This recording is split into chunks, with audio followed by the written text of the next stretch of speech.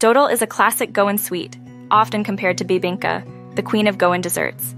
It's dark brown, made from rice flour, coconut milk, and black palm jaggery, and has a firm, jelly-like texture. The mixture is cooked slowly, stirred continuously, and then cooled and sliced. Dodol holds a special place in Goan culture. Traditionally prepared by Christian households during Christmas, it has become a staple in Goa's multicultural culinary history.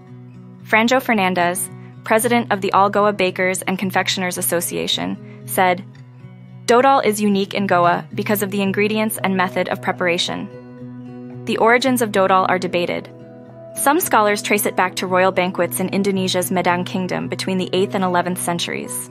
In Goa, it's believed to have been introduced during Portuguese rule in the 17th century. The sweet is also linked to cultural practices, like gifting dodol and bananas after childbirth. A geographical indication, or GI tag, would protect dodol's authenticity and cultural identity.